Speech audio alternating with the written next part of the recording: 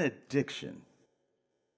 Growing up, I remember seeing this word at the bottom of the church program, and I knew there were certain words that you said at the end of the service that meant it was time to go.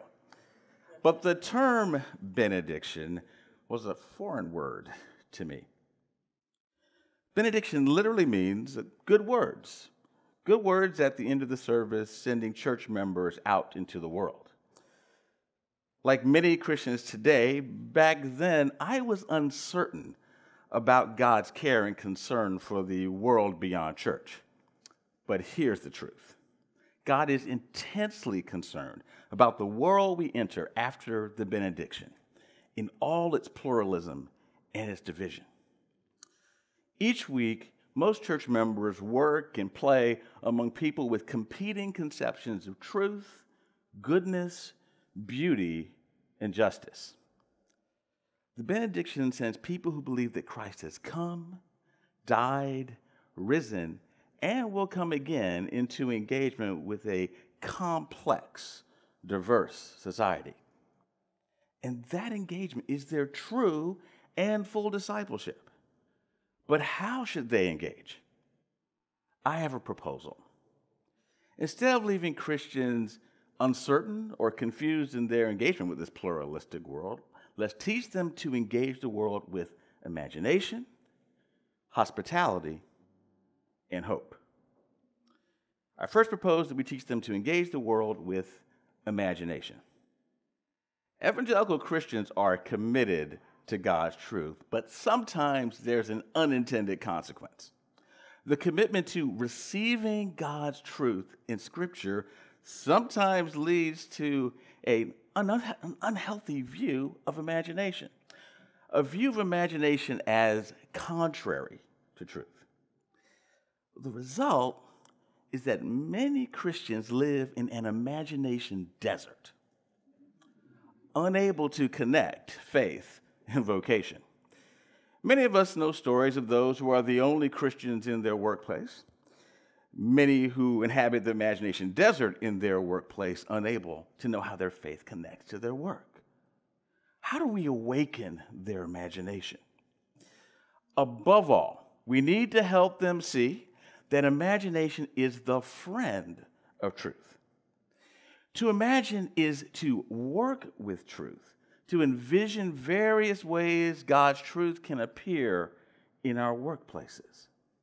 The Faith at Work movement emphasizes the first Great Commission, the one we see in Genesis 1:28 and Psalm 8, where we learn that humans are created in the divine image and charged by God to be caring, winsome stewards of the world, especially in the workplace. Ken Myers, the host of Mars Hill Audio Journal, defines culture as what we make of the world.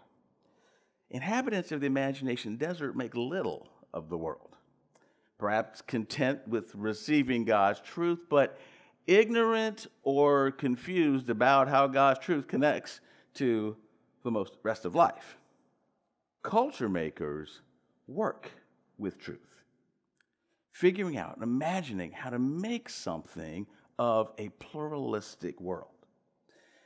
Kent Johnson is a culture maker. He works as an attorney for Texas Instruments, and he told me that their workforce is like the United Nations. Every ethnicity, religion, political persuasion, and lifestyle. Kent's an evangelical Christian who started a diversity program by introducing voluntary prayer groups, not just for Christians, but for every background, Muslim, Jewish, and more. The leadership recognized that if managers want to understand their workers better and want them to collaborate well, then managers need to understand what's important to their workers and to help them to feel welcome. Now, prayer groups may seem like a typical evangelical Christian emphasis, but this was less about evangelism than workforce cohesion. The result was that a pluralistic environment began to feel like a family. By creating space for religious expression, Kent imagined a way for the Texas Instruments ethos to feel like home for a diverse, international workforce. Imagine that. Religion as a path to unity rather than division. Emphasizing religion enhanced workforce collaboration. How are you leading people away from the imagination desert? How are you helping future leaders to become culture makers? People who believe that Christ has come and died and risen and will come again, they hear words of benediction each week. Good words sending the people of God into a diverse world ripe for imaginative engagement.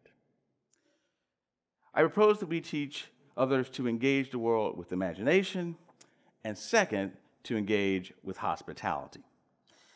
Our divided society tempts us to view those with different worldviews or values with suspicion and sometimes hostility. And social media makes it all the more tempting. While the faith and work movement and holistic discipleship tells us to dive into the world of work in the public square, that world out there can be a harsh environment for the expression of a vibrant faith. Returning fire or huddling with our people and avoiding them may seem to be the optimal strategy. Jesus gives us another path, the way of hospitality. Remember the parable of the man beaten, left for dead at the side of the road? The priest and the Levite just walked on by. But who comes to the aid of this man? One of those despised Samaritans. As he often did, Jesus was flipping expectations, making the Samaritan the hero. The Samaritan is the hero because he practices the second greatest commandment. He loves this stranger as himself. Neighbors practice hospitality. And here's Jesus' point. They don't include exception clauses when they define neighbor. Amy was a nursing student from a fundamentalist background.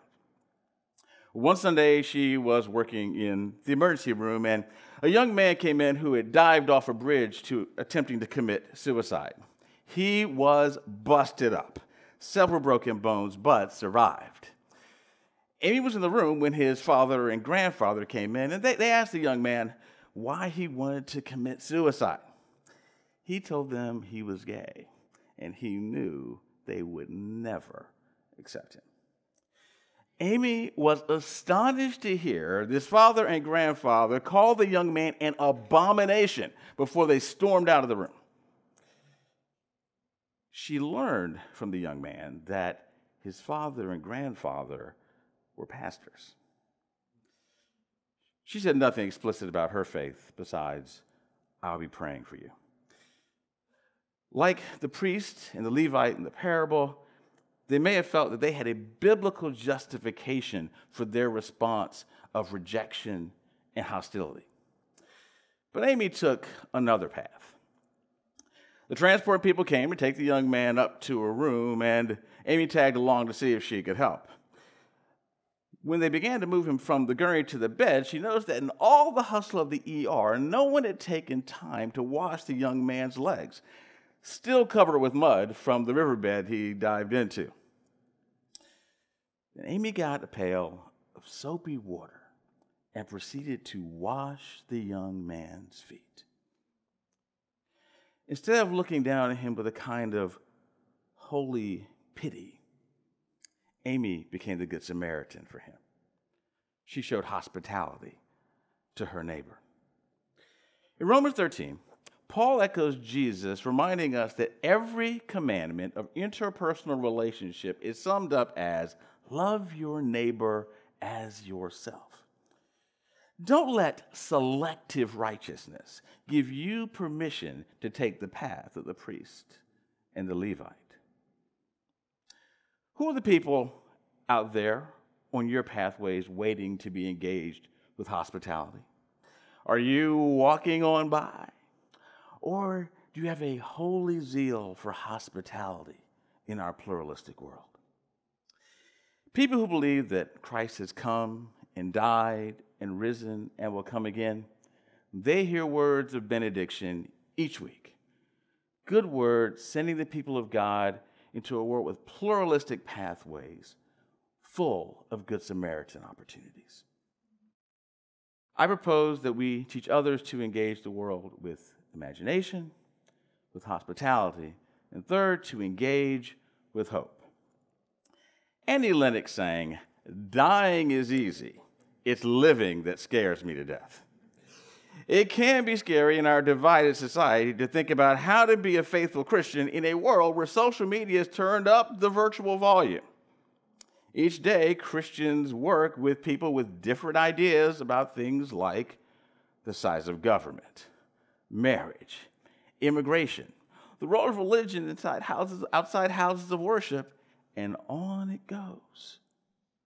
Twitter feeds and Facebook posts present a grand chorus of conflict. We easily encounter what others think. This exposure to pluralism can make it seem scary to bring a public faith to the workplace, and despair can set in. But Christians ought not to despair. Yes, it is easier to take the pathway of despair and cynicism and gripe about them with our fellow Christians.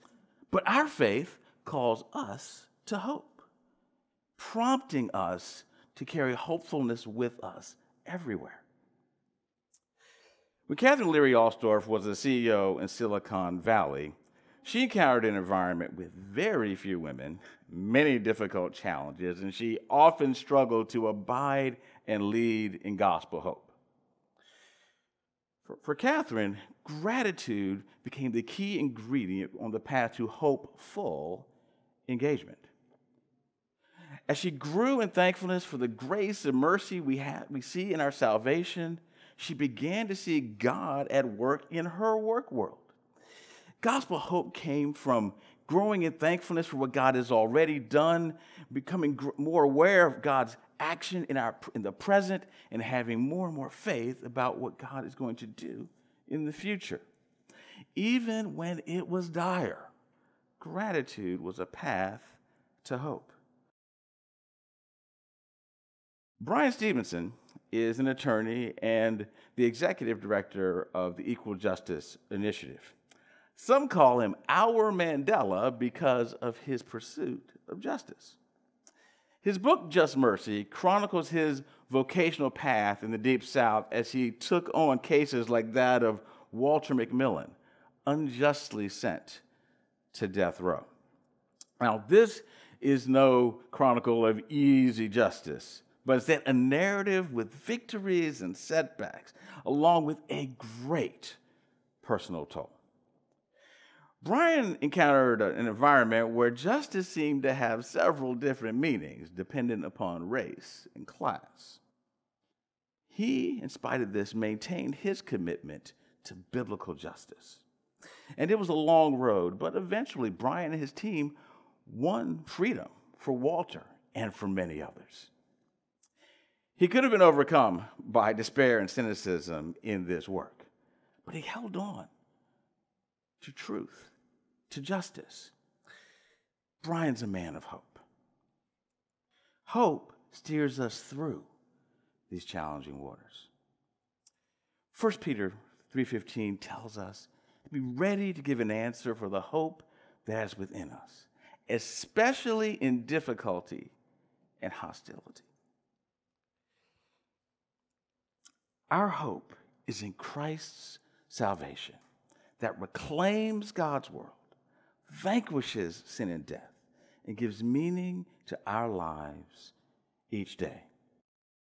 Hope admits that circumstances aren't always going to be in our favor, but it resists pressing the mute button. Do your congregants and students hold on to truth and hope? Do you have gratitude, the attitude that can bring you to hope? Or do you yield to the siren songs of cynicism and despair? People who believe that Christ has come and died and risen and will come again, they hear words of benediction each week. Good words sending the people of God into a divided society desperate for the hopeful antidote to fear, silence, and despair. In a pluralistic world, Brian's pursuit of justice is a walking expression of hope. Catherine's gratitude catalyzed hope. Amy became a good Samaritan. And Kent, his engagement with imagination helped create such an environment of hospitality and hope that when a Muslim employee was distressed at some company restructuring, he welcomed the prayers of his evangelical Christian colleagues. Beyond making our calculators, Texas Instruments is one example of a place where you will see engagement with imagination, hospitality, and hope woven together.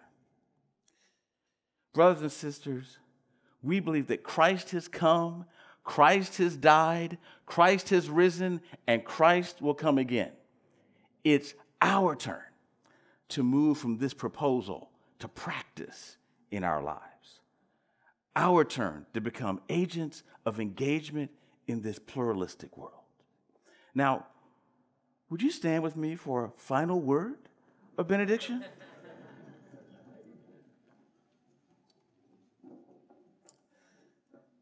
Hear these good words. May God the Father, Son, and Holy Spirit be with you as you engage His world, full of imagination, warm in hospitality, and courageous in hope. Amen.